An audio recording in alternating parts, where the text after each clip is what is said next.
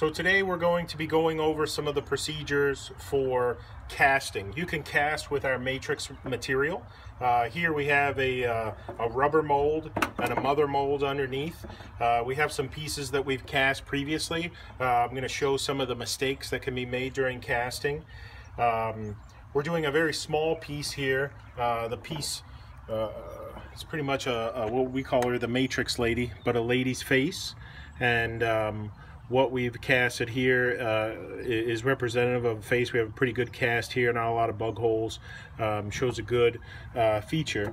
But one of the things you want to do is make sure that you have your mortar ready to go, your rubber molds ready to go. If you're doing a larger mold with a lot of intricate panels, you may want to use a release agent, mold release agent. Some people will use just like a dishwashing liquid. Sometimes you want to water it down a little bit, but you can use that as a release agent. There's other release agents out there from Polytech and Smooth On.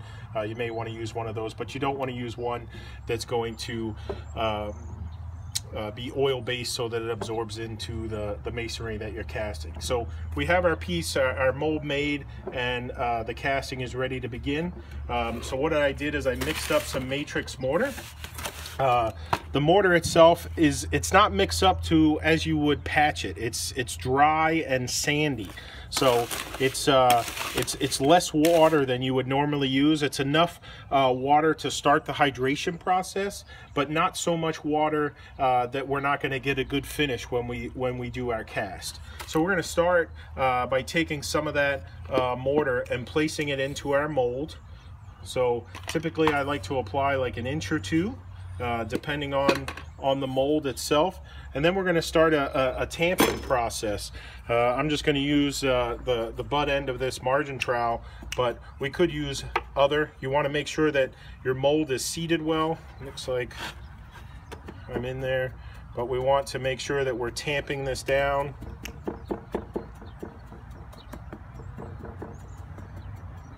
So that we're getting all the bug holes and we see the detail that is in the rubber mold. And then as we tamp it down, we can continue to add another inch or two of material. Typically you want to do an inch or two at a time, depending on the mold that you're doing. You may want to you could definitely do more, but the more ornamental, you really want to make sure that you get that tamping in there. So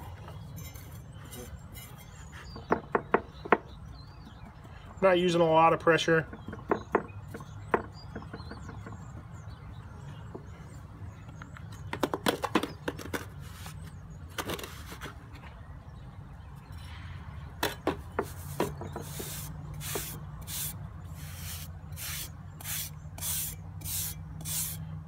Adding that last little bit, making sure it's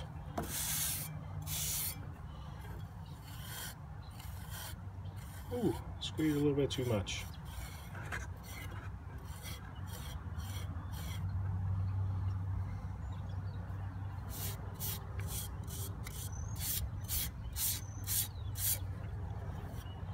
Just kind of leaving it open. What we're going to do is as the mortar starts to harden, we can add some water to the back side of this mold to make sure that we keep that hydration process going.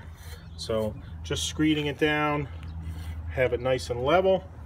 We can start our next one. You can see, when everything goes well in the mold, you have a nice finish. This is not one of the ones that went well. This is actually one where you can see too much water was added.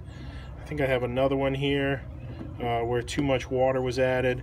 You can see those.